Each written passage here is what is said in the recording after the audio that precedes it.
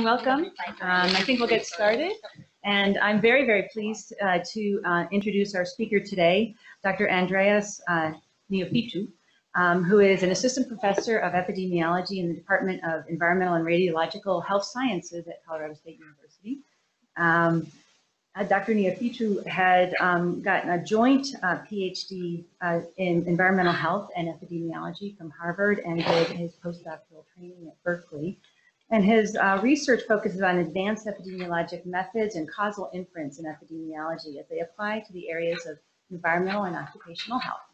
And I'll leave it there and let you start your talk. Thank you. And thank you everyone for coming.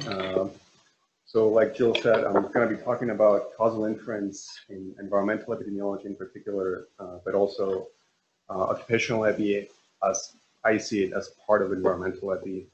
And I'm going to try and outline a framework of how do we go about using observational data in order to answer causal questions. And obviously with observational data, we can never be certain of inferring causality, but at least we can lay out the assumptions that would allow us to do so.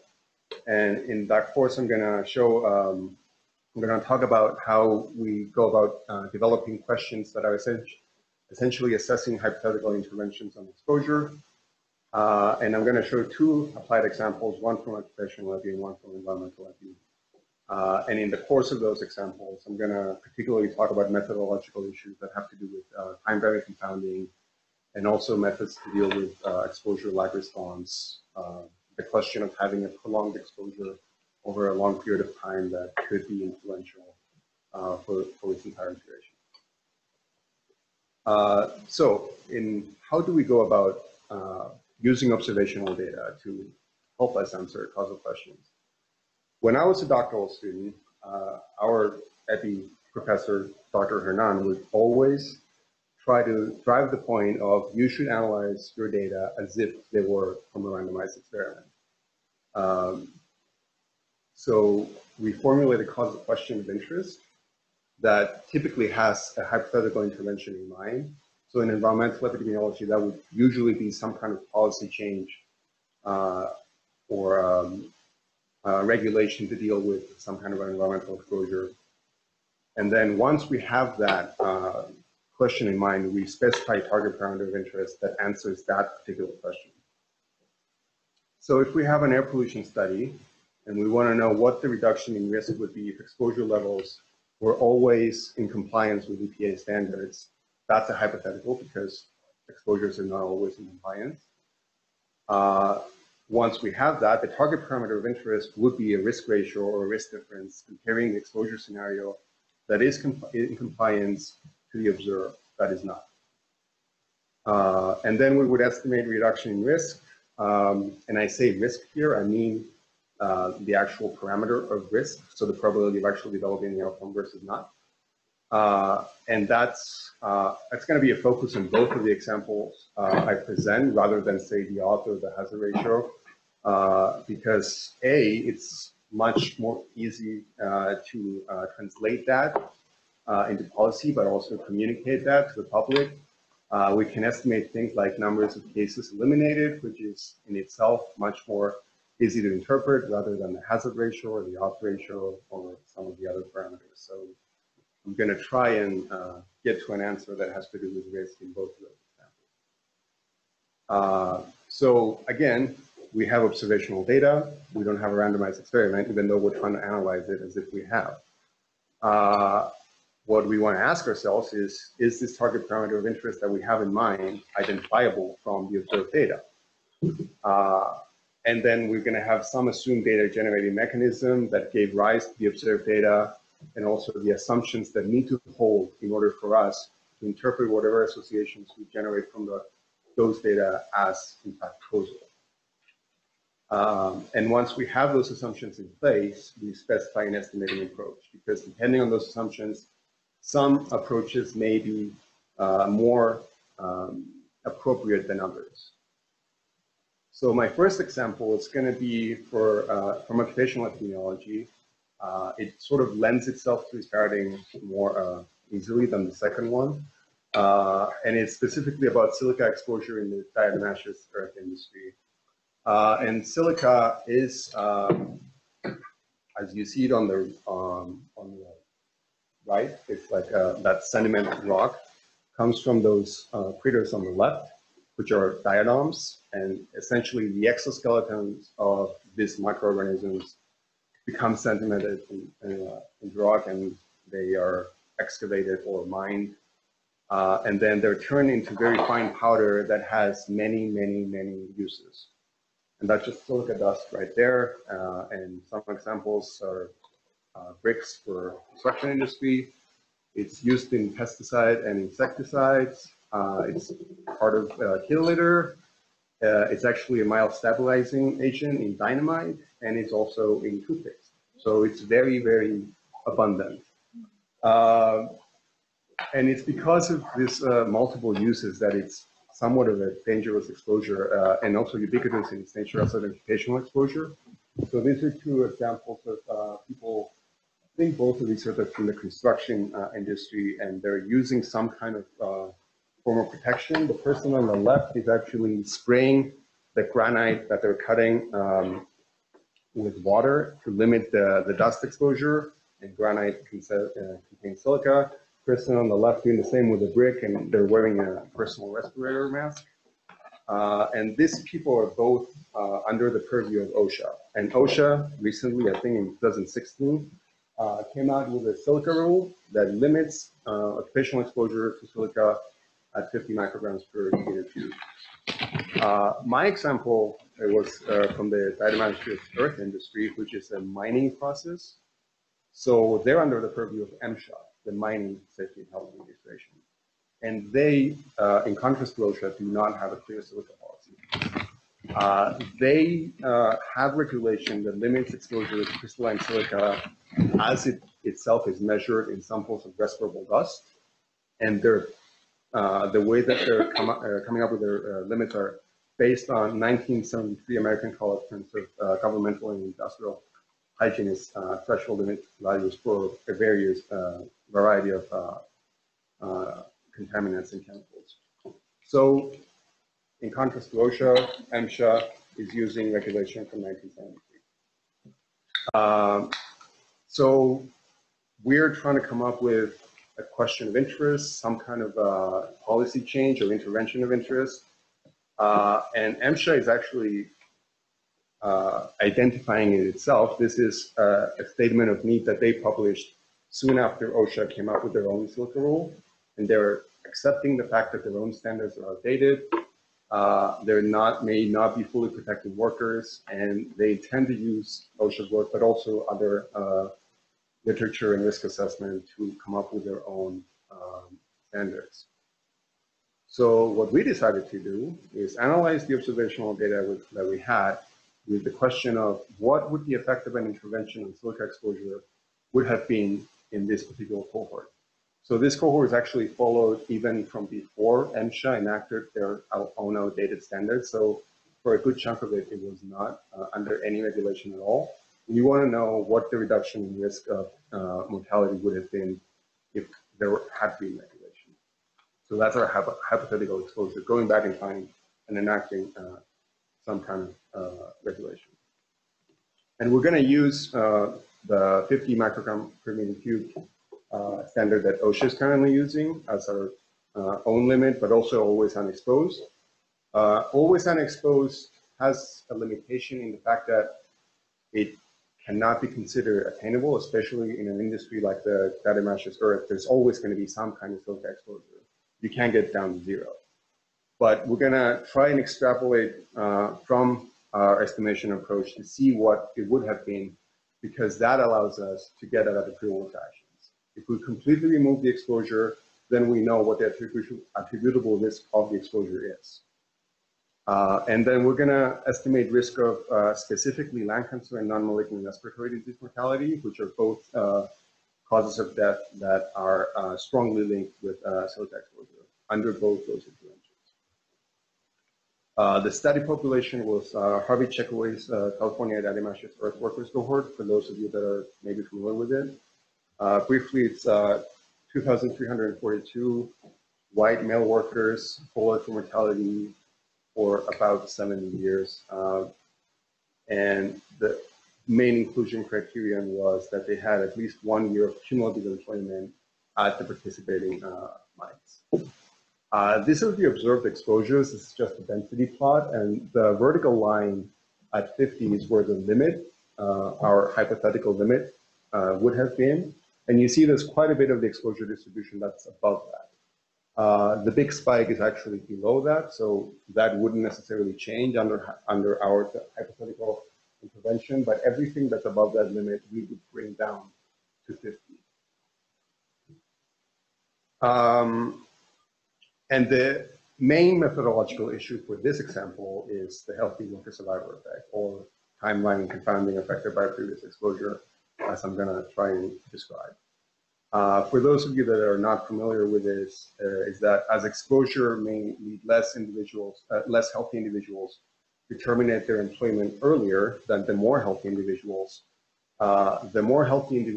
will accumulate more exposure, but are also less prone to health outcomes, whereas the less healthy individuals have less exposure, are more prone to health outcomes, and that makes it look like the exposure is protected, even though it's not. And again, as I've said, this is an example of time-varying confounding affected by previous exposure. The problem with this is that a standard regression approach cannot deal with this. We need to use more advanced methodology. And this is a directed cyclic graph trying to describe the problem. So I have E as the exposure of interest, Y is the outcome, W is being actively employed, and there's some unmeasured common cause of both being actively employed and developing the outcome of interest. So that could be underlying health status, that could be genetics, anything. So at time point k+1, someone who is actively employed will be exposed. You have to be actively exposed in occupational epidemiology examples to be exposed. But being actively employed at k+1 is dependent on your exposure. So if you're more sensitive to the exposure of interest, if it's an irritant or it's causing subclinical health conditions, then being exposed earlier will lead you to leave work. So that's why we have the arrow from exposure going into employment status.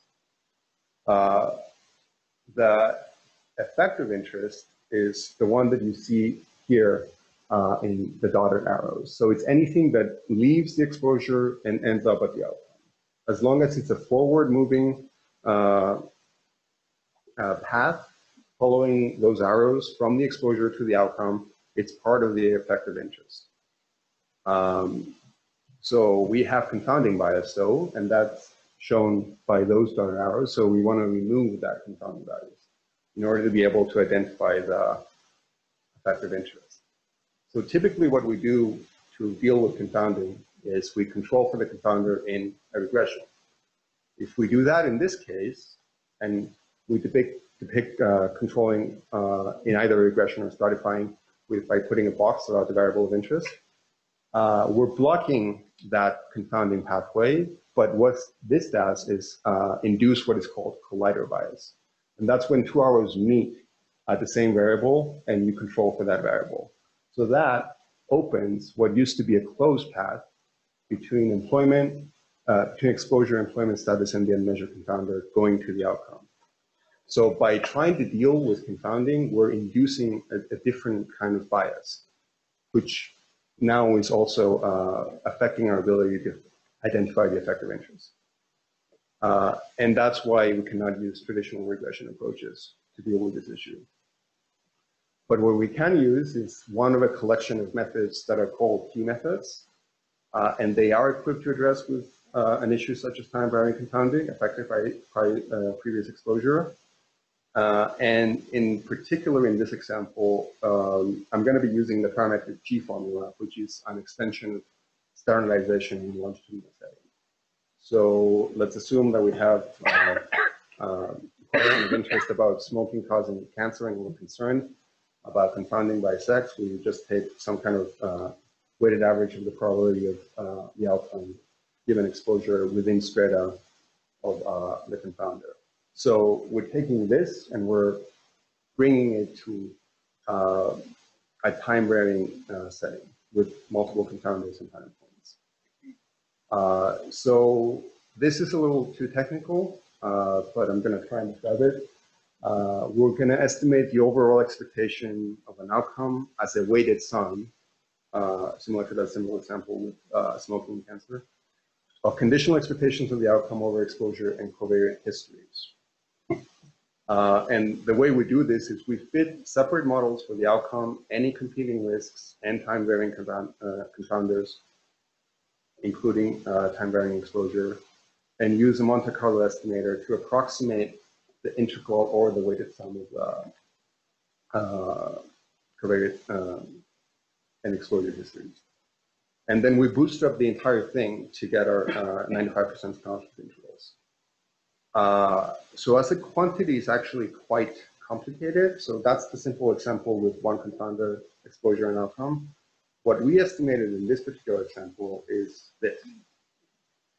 So it gets, the more confounders you have, the more time points you have, it gets more and more complicated. I'm not going to go through that. I just wanted to show that it can become more complicated. So I'm going to jump straight into results. So this is the table for lung cancer mortality. And the first line is what actually happened.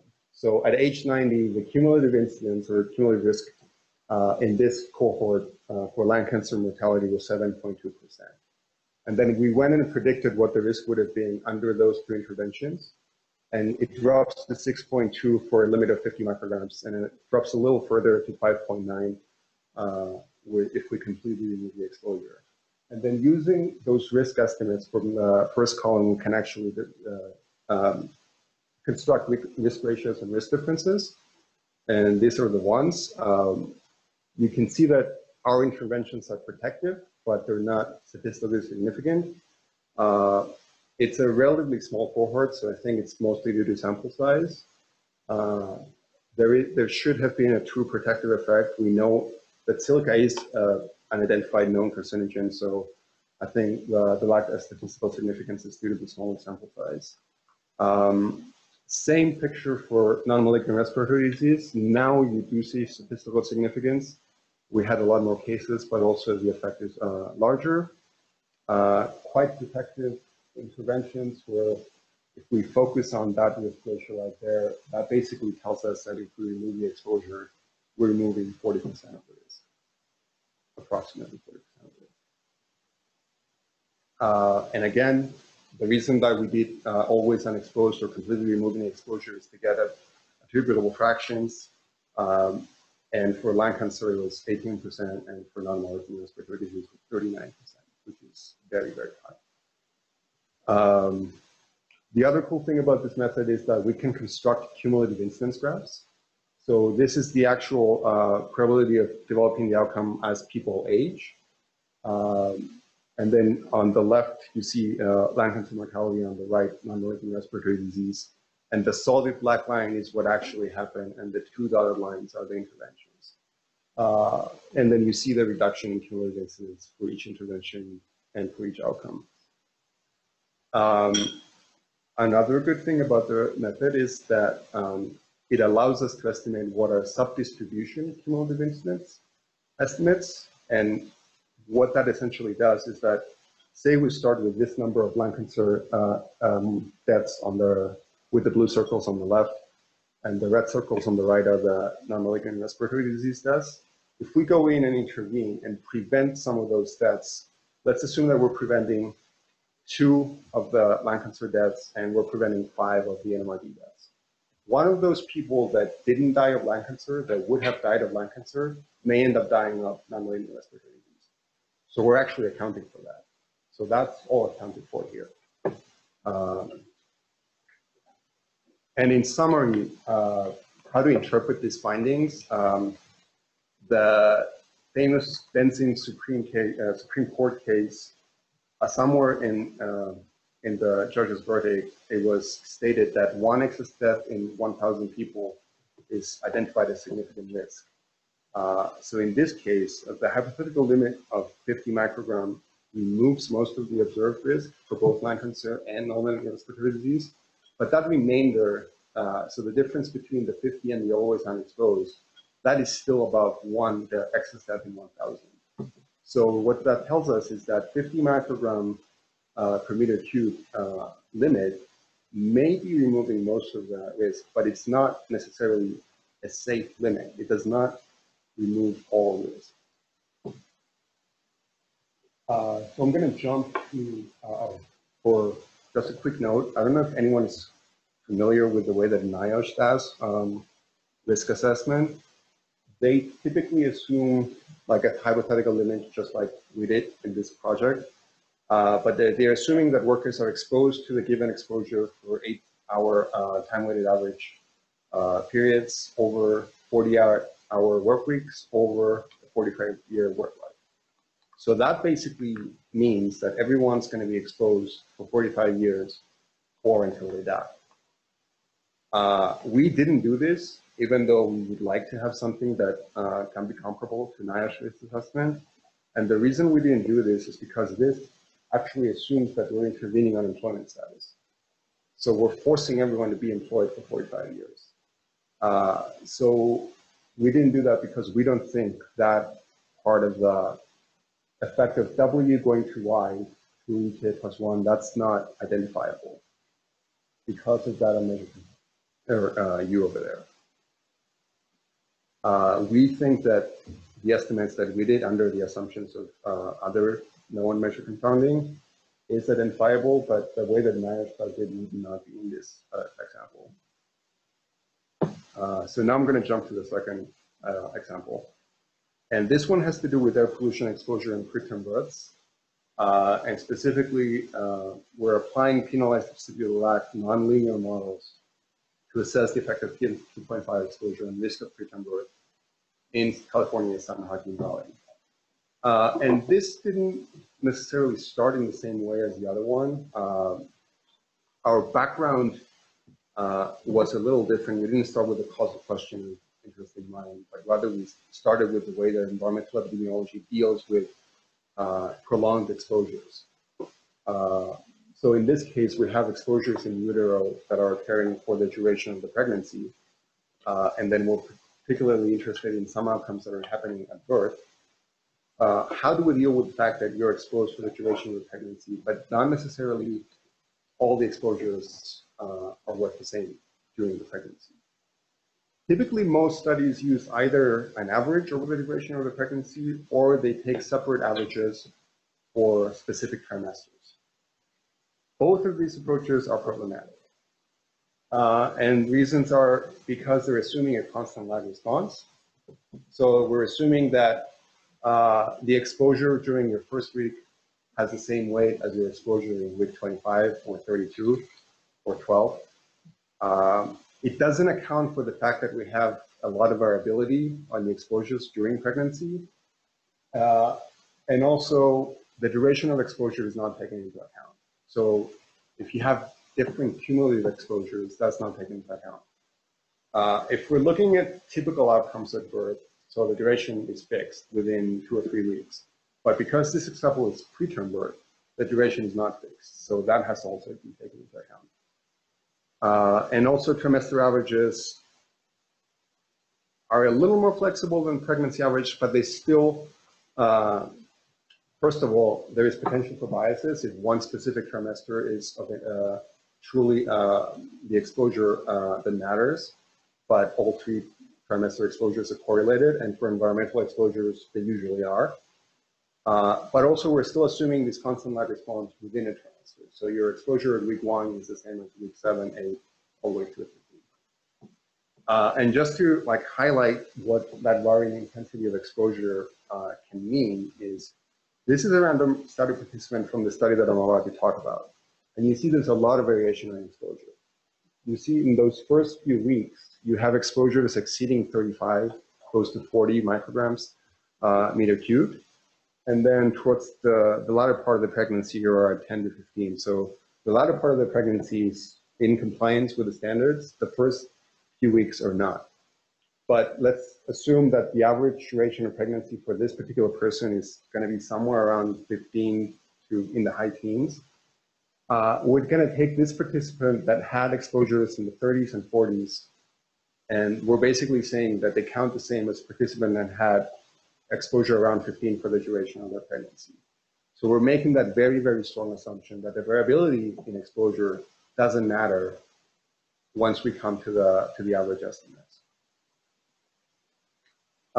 So we wanted to take a more flexible approach to actually deal with that variability, deal with the differences in duration and cumulative exposure.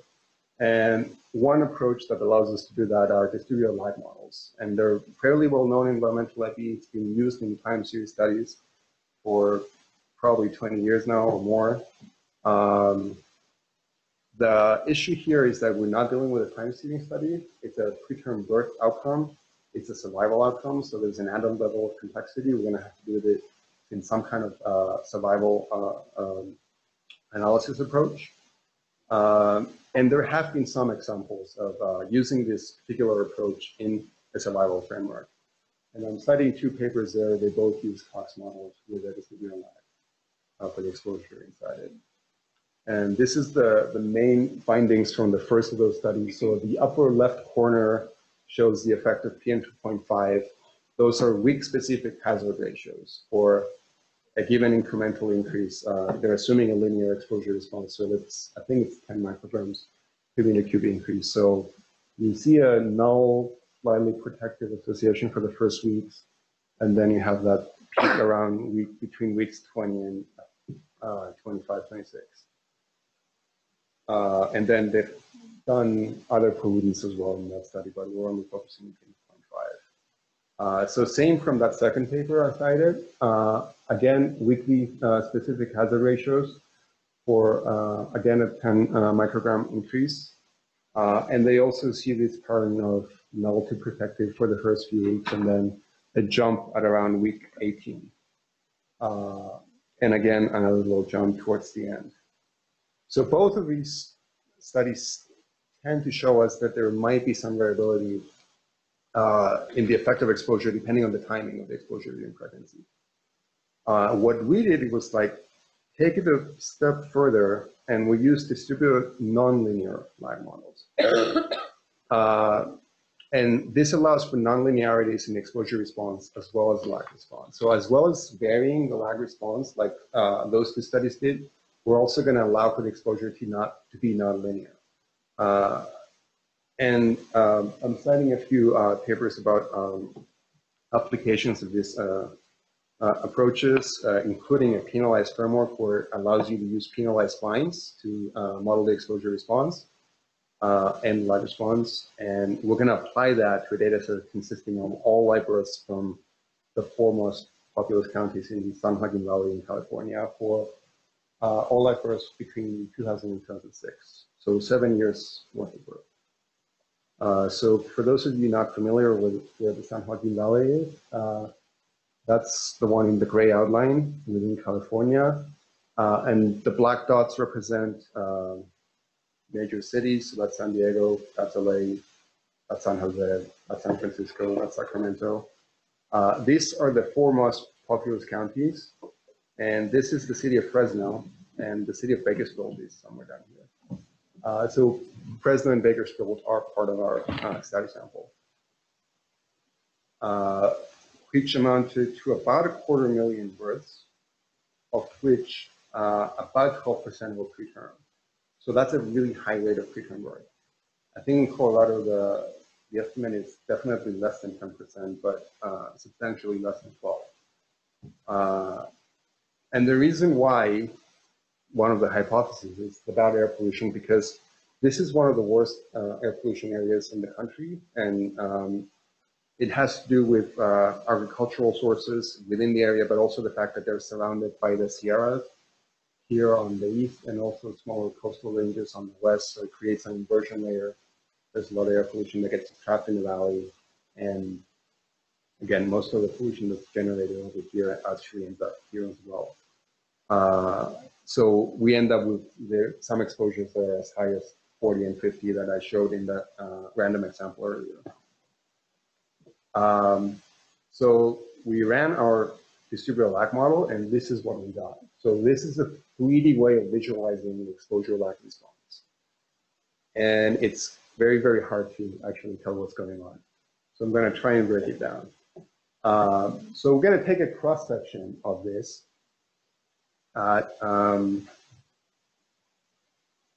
So that line corresponds to the third quartile of the observed exposure distribution.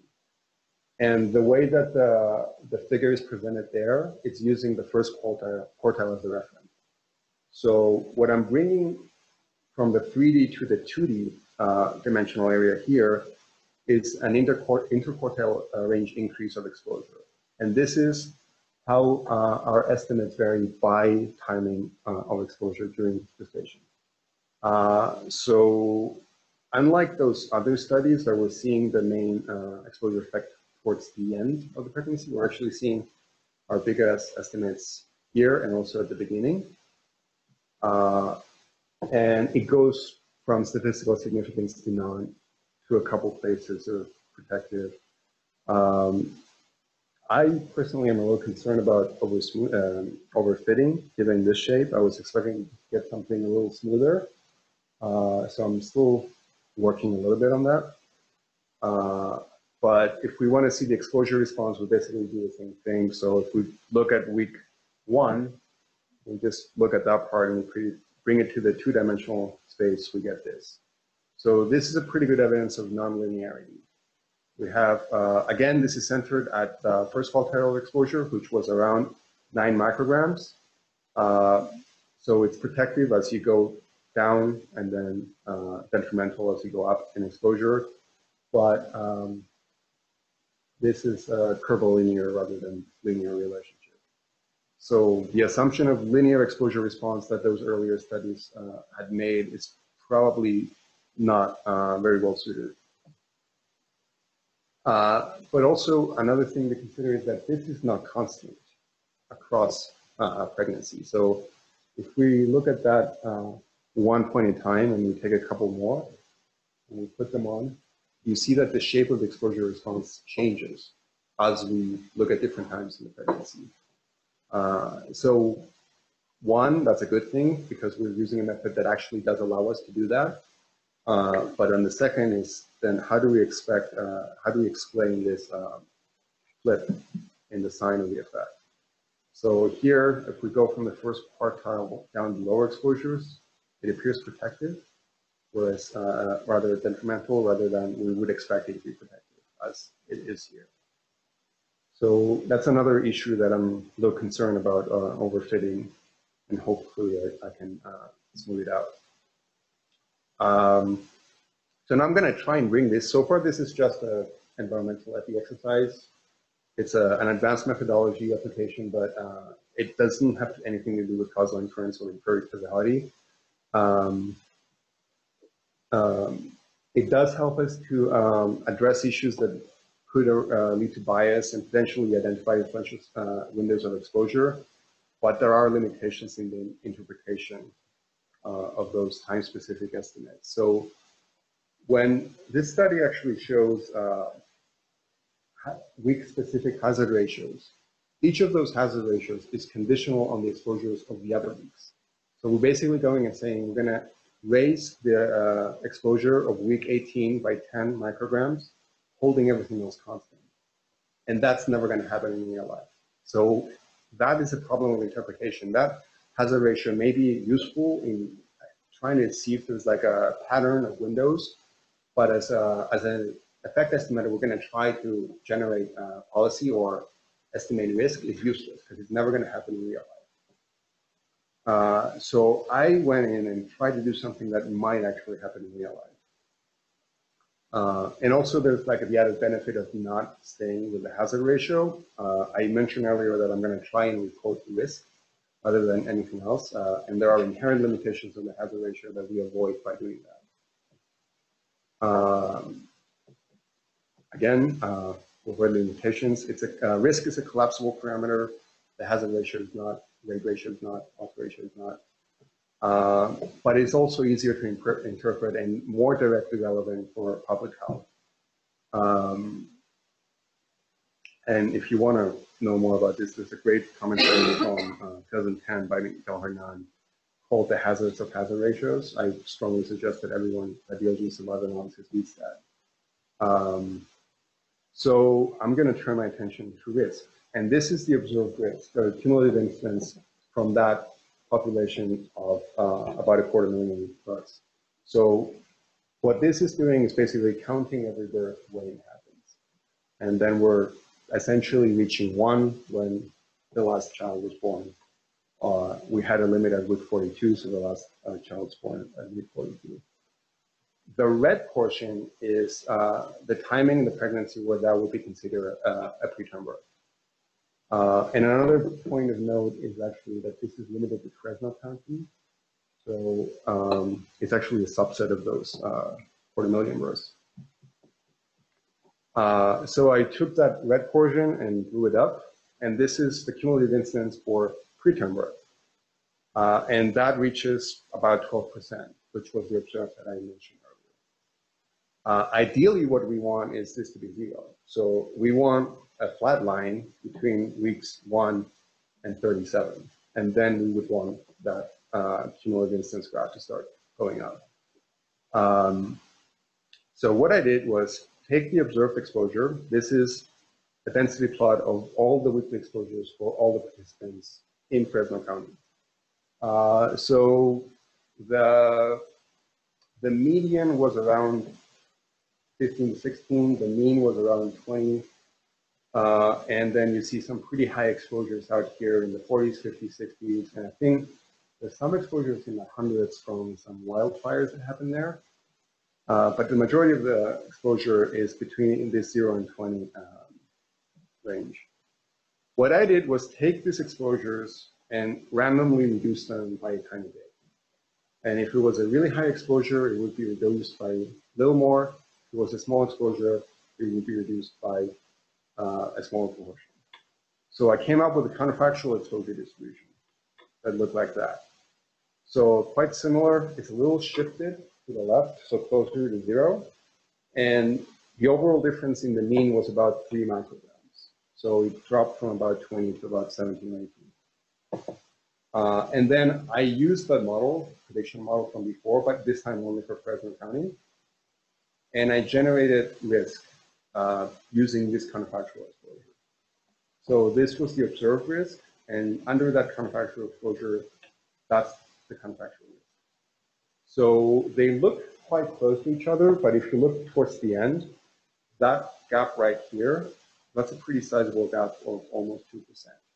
So that drops our cumulative incidence from 12% to about 9.5%. So even that tiny, tiny shift in exposure that just shifted about a few micrograms to closer to 0 resulted in 2.5% drop in risk. So in Fresno, that would have been about 2,000 preterm births for that 7-year duration. I also have to say that for Fresno, the effect estimates were quite higher than the ones that I showed. So I'm working on doing this for the entire study sample, so all 4 counties. And I'm expecting to see a much smaller drop. I'm not sure why. The exposures tend to be quite similar, but Fresno tends to be worse than the other places as well. So that could factor in. So I'm going to wrap up with some of my current projects and some future steps that I want to do. My R00 that's ongoing has to do with air pollution and children's respiratory and metabolic outcomes, also in Fresno, California. We're looking at some potential mediators, some inflammatory pathways, and trying to apply a causal mediation approach. It's actually quite similar to the time-varying confounding example that I just showed, except that for a time-varying confounder, you have a mediator of interest. I'm involved in an NSF grant about coastal hazards in human health. And in particular, we have a case study of potential water contamination and birth outcomes. And also through my postdoc PI, I'm also involved in some further occupational IP projects, particularly looking at diesel exhaust exposures and COPD mortality in miners. And I should also mention that the Alpha Foundation was the funder for the silica study that I presented. And some stuff that are in the works, I'm trying to put together birth outcomes cohort with information on censoring. So anything on pregnancy loss, including stillbirth and spontaneous abortion, that could help us truly treat birth as or preterm birth as a survival outcome, similar to the example that I showed you with lung cancer and normal respiratory disease, where we're basically treating those two as competing events to each other. If we have information on stillbirth or pregnancy loss, that could be informative of any birth outcome we have. And we can work in that self-distribution paradigm for survival analysis and deal with issues of sensory citation and selection. And also, I'm trying to put together a project through the ECHO OIF funding mechanism through the center, the award center here, about transportability of effect estimates from one population to another. So we're hoping that gets funded, and I'll have to start spending more time down here. And through that, I'm gonna pass through my references and say thank you. And I wanna put in a plugin that we're looking for doctoral students and or postdocs. So if anyone's interested, you can go online and check or contact me directly. Thank you.